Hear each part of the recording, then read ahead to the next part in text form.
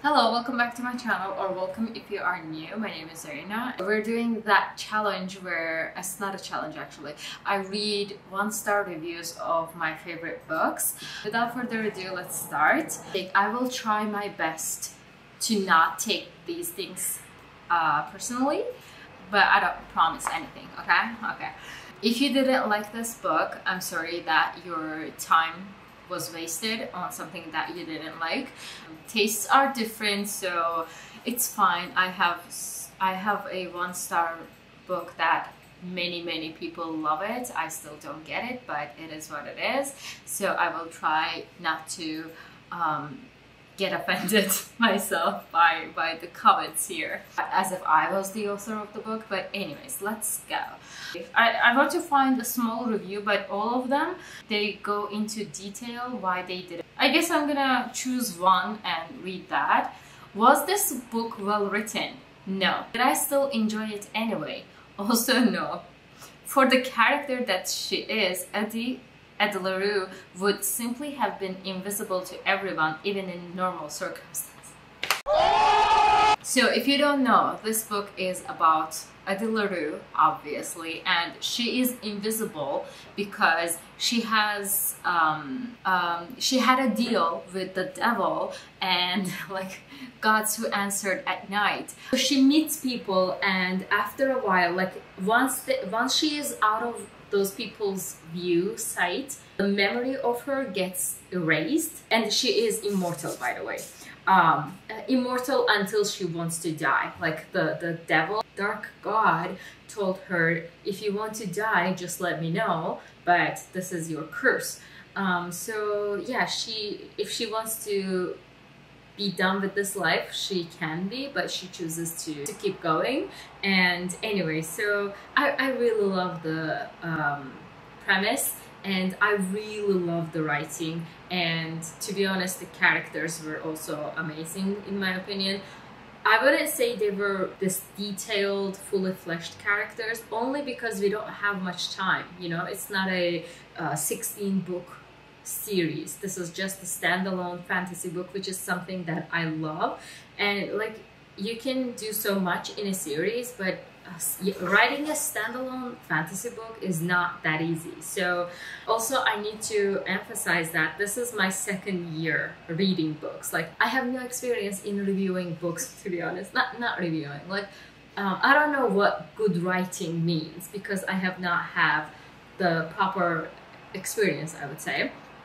The most of the books that I've read, like I have enough to say, but that doesn't mean that I know what constitutes as a good writing, you know, because I don't have that proper education, let's say. So if someone says that it's a bad writing, I'm not gonna like dismiss that. So yeah, I don't know, I felt this was really good writing, but so many like essay like reviews, like negative reviews of this book, says that the plot was non-existent and the characters were non-existent. I don't know, I like them. I like all of the characters. Anyways, I'm gonna read one more. Oh my god, everyone has written a like 400-word essay. If you like this book, good for you, but fuck me, it was boring, overhyped and underwhelming. This book can sit on my middle finger and rotate. Finally breaking my silence, because I hadn't looked that I started reading this last year. Maybe it's because I repressed this book as far as I could go. Genuinely found zero redeeming qualities in this book. I DNF'd this last year, but I finally dragged myself through the last 100 pages today because I'm stubborn and refuse to DNF unless it's a crime against humanity. I'm gonna see the positive here and say that she has read worse books. At least this is not a crime against humanity. I was basically bored to tears. I can't believe a premise with such great potential was taken and turned into this.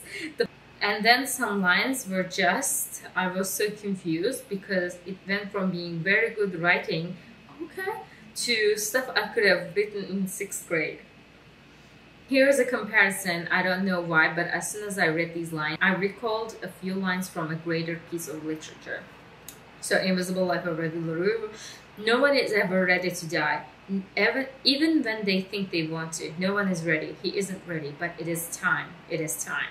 And then she compares it to Breaking Dawn by Stephanie Meyer. Reality was red and it felt like I was being sawed in half. Hit by a bus, punched by a prize fighter, trampled by bulls, and submerged in acid all at the same time. Reality was feeling my body twist and flip when I couldn't possibly move because of the pain. Reality was knowing there was something so much more important than all this torture. Okay, that's really good. And not being able to remember what it was. Reality had come on so fast. Let me know which is better, because there's the right answer and the wrong answer. Okay, but this part I'm gonna say, yeah, this part is better. But to be honest, I don't like when a plot-driven book focuses on so much on the writing style, like again, this one, like reality was knowing there's so much more important, like get to the point. And maybe it's the reading style, like I don't want to spend my time knowing the colors of the sky. I don't know. Okay, I'm done with reading for Addie LaRue. This book is one of my favorite standalone fantasy. Not one and only favorite standalone fantasy.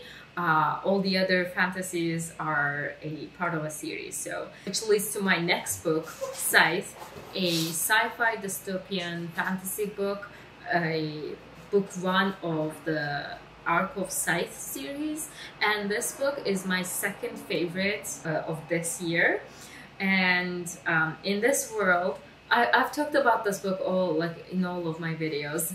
In this world of artificial intelligence improved so much that it turned, like, unlike the other books, here the artificial intelligence is a good guy and is helping the humanity, and it is actually the greed of humanity that is the villains of the story. Like, I love this book so much. Okay, they all have such long comments, which I like. To be honest, I relate.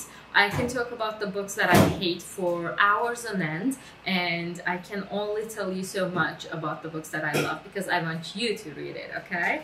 I don't want to spoil it. So anyways, I'm gonna read this from Becca.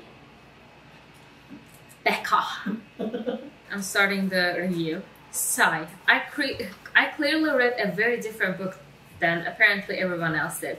That's the most logical scenario here, because the book I read does not warrant a 4.36 average rating. It just doesn't. It's barely deserving of a lukewarm meh, and that's being generous. Oh my god. The world building wasn't that good. The writing wasn't that good. The story wasn't that good. The plot was a joke. There were twists that were telegraphed like bat signal. There were twists that were telegraphed like a bat signal, and the ending was so predictable that I was just waiting for the end to finally roll around, because I picked what was going to happen long before I got there. I finished this a few hours ago, and I've been sitting here wondering what the point of any of it is. That's never a good thing. But hey, let's be nice and start off with the things that I liked. I like that it didn't end in a contrived cliffhanger to force the reader to continue past the first book. I like that too. Anyways, I like that I like that it was a library book and I didn't spend any money on it. I like that it's over now. Humanity has eradicated death. Life is now indefinitely extended to the point of practical immortality. Injuries are healed, and even death is impermanent because people who die are revived automatically. Great, but population is exploding and Earth has finite resources. Whatever shall we do? I know, let's deputize a couple thousand people worldwide, lawfully murder people to keep the population in check. Well, that is what the point of the book is. Like, the art. Okay, I shouldn't be explaining the book, so I shouldn't be defending, I guess. But to me, this makes sense. Like, keeping the number of people down, like keeping the population with actual people, not with AI. I think that's a great story. I think that's I don't know. I really loved it. Let's not use any form of reproductive limitation. Let's not, I don't know, set term limits on life in any way. Let's not allow people who die by some random or accidental means, or even those who commit suicide, to stay dead. Let's instead allow people to live forever, breed like rabbits. One guy had 20 kids by a couple wives. And then sanctify humans murdering other humans with a quota as the best means of dealing with the unsustainable population that results. To be honest, it is said that there are plenty of resources for human life, because they don't even, only after a few hundred years, I think, if I remember correctly, then it will be a problem that we have right now in our real lives. Like, there are some hunger, like, I understand that some plot holes could be like annoying and stuff like that, but I don't think that was a plot hole. Anyways, I'm not going to defend it, okay? Anyways, I hate, okay, Allie's review. I hate this and I feel bad. I've heard so many good things about this book, so many. I tried so hard to like it, but I really can't get into it at all. I didn't like the characters. Hell, I can barely even remember their names. I don't get why they were chosen to be the ones to become apprentices. I see nothing special about them, and honestly, the whole do it for the lols, for things happening for the first time in that world thing just kind of pisses me off. Plot twist near the end was pretty great though, no lie. So yeah, don't like it. Can't remember much of it, even though I finished this not even 2 hours ago. Love the summary, don't love the actual book. Yep. Do it for the lols. To be honest, I don't get that. Like, who did it for the lols? I don't understand that. Disagree, respectfully, I disagree. One more and I'll move on. Without any doubts, one of the worst written books I have ever read in my life. Oh my god. I will let some of the worst lines speak for me. Describing opera. The music was rich and pretty. Describing silence. What filled the void was ... Well, ... a void. I don't know. I don't think that's bad, but what do I know? A crowd of editors and no one knew that what they shout in parliament is here, here, and not here, here. How can an author not know this? Here, here, shouted one of the sides in the back. Wow, I don't remember this part either. Okay, I'm not going to take this to heart, okay? I loved the book. This was one of those books that, even though the main characters were 16 years old, it did not bother me. Characters being wise beyond their age was like, it made sense. Last book is gonna be Funny Story by Emily Henry. I have read 3 or 4 of Emily Henry books and I have loved all of them. Funny Story is my most favorite out of all of that. I am all for recycling, but does she have to keep writing the same book every year? I don't. Boring, repetitive, bland characters, a MC that moans every time she eats something. Is this some kind of weird new sex thing? Was I supposed to be turned on? Sparks were definitely flying, but that's just because I consider setting myself and the book on fire multiple times. I was actually gonna give this 2 stars, but the more I think about it, the more I hate it. I also I'm in a very bad mood, lol. I have said this, I can't read. I have said it with book lovers before, and I will say it again. All her books feel the same. Wake me up in 2 days' time and yell the names Alex, Gus, and Miles at me, and I will struggle assigning them to the right books. I don't even remember Happy Place MMC, and I actually like that book. Man, whatever. those two had about the same amount of chemistry as me and the work project I have been putting off for weeks because it bores me to death. Yeah, yeah. Yeah, yeah.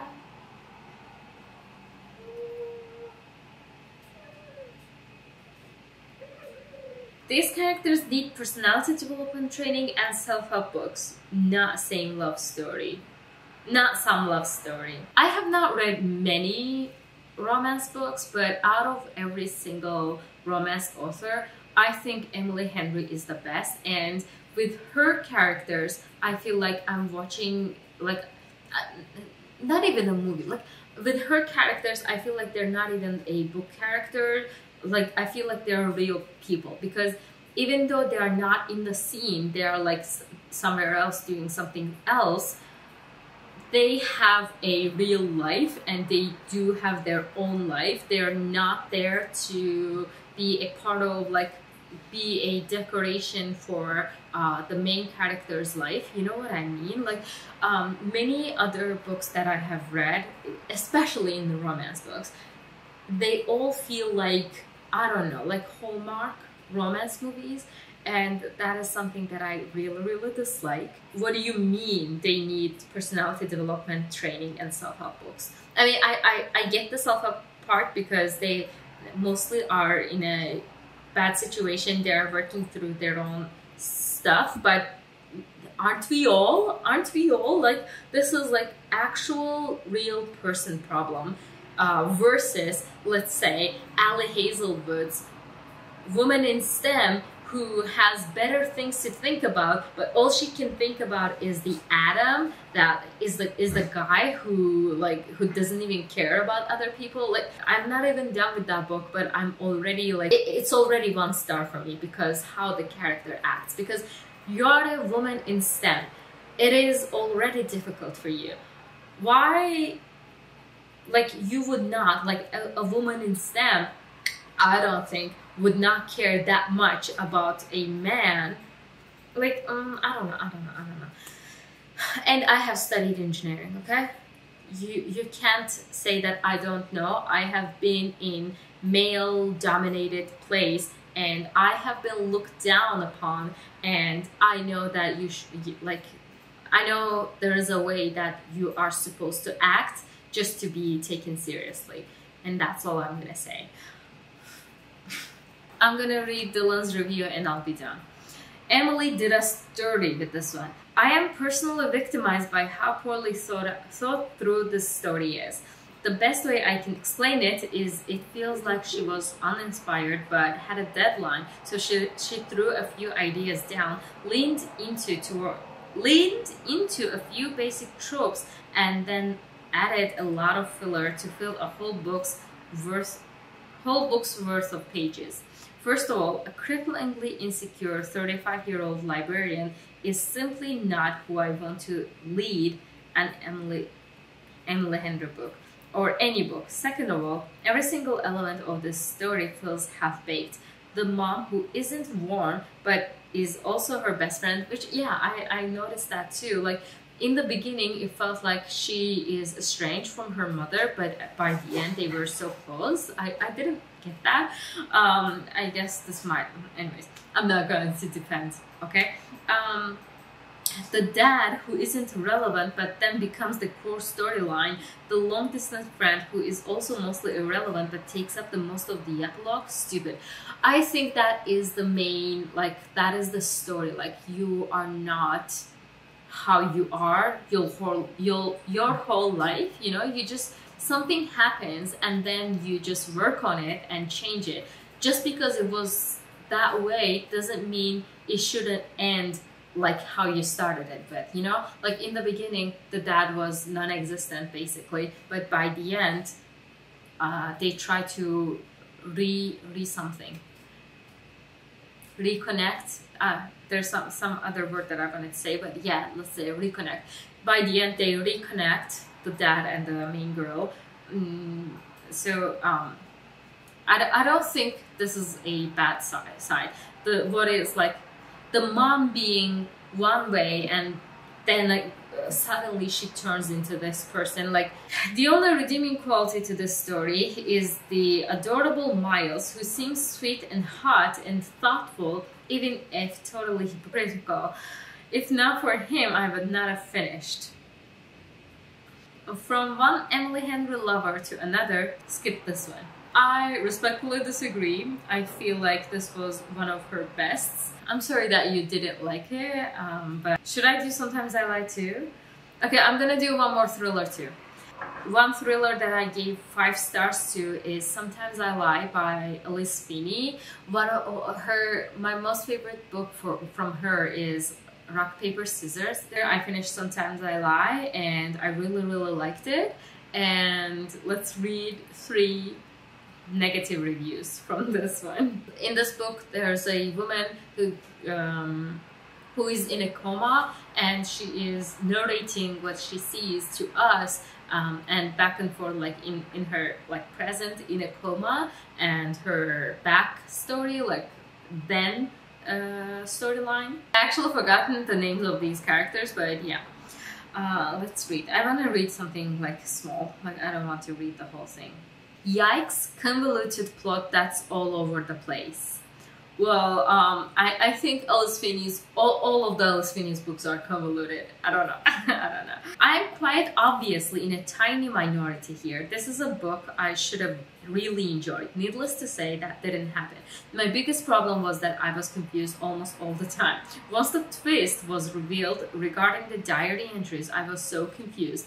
I had to continuously keep flipping back to the page with the reveal on it, so I could remember who I was reading about, and if they were good, bad, both, whatever, human, dead, who knows. This might have just been a problem with me and my specific reading experience, but my god, I was so confused. Ultimately, I was left feeling so empty. Everyone's crazy, everyone's evil, I don't care.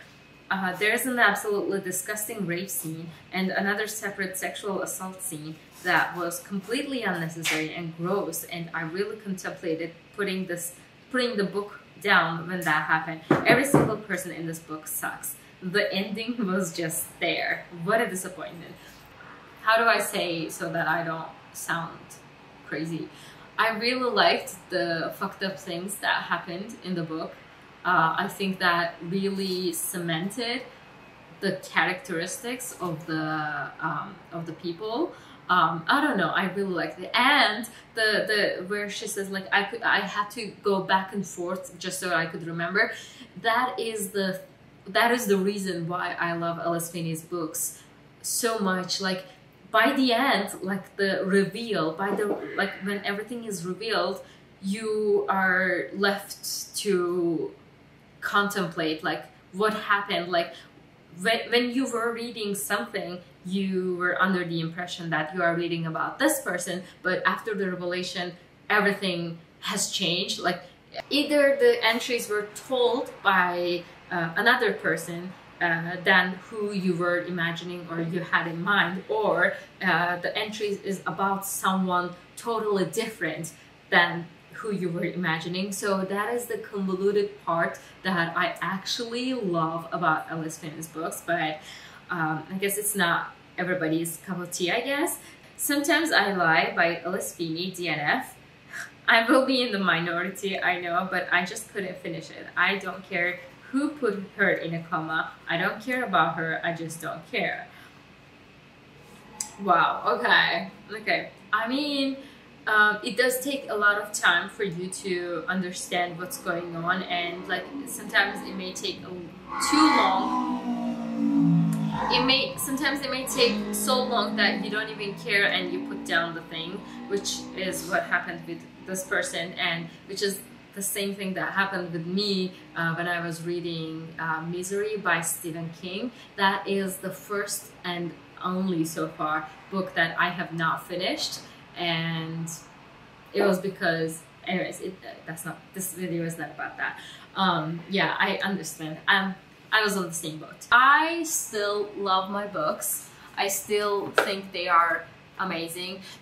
There were some points about Invisible Life of Addie LaRue that more experienced people in writing and in reading. I feel like I don't think they would be mean just to be mean. I feel like they had a substantial reasoning for like saying the plot was non-existent, the people were like their characters weren't developed, this and that. But I don't know, sometimes when you like something, you can look past the holes, like plot holes, any other holes.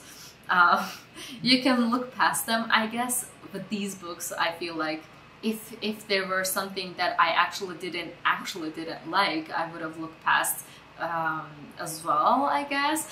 The same thing. I also gave 5 stars to the second book in Scythe series. Something happened in there that I really dislike, but just because I love the series, I love the world so much that I just look past it. I know that if it was some other book, or maybe the first book even, I wouldn't like it, but just because it's the second book, I'm already invested. And even though I didn't like that particular thing, I should have maybe given it 4 stars instead of 5 stars, but overall I loved it so much that I gave 5 stars. And the same thing with Caraval. Sometimes the characters made so many stupid decisions, and one thing that I hated about that book was that maybe I do this will happen. You don't know that. Why would you assume in a magical world that your assumption is correct when your life is on the line? I don't think that's a good plot point. I think that's just a lazy writing, but I love the world so much, I love the other parts of the writing so much that I looked past it and I gave 5 stars. So maybe I'm trying to be like in the middle, even though they hated it, even though I loved it, that doesn't negate the other one's point, I guess. Anyway, so everyone's happy. I'm glad that I read that, and I'm sorry that you didn't find them amusing or interesting, or they were a waste of your time. But anyways, that is all for me for this video. Like and subscribe, comment what you think about these books, and I will see you in my next video. Bye!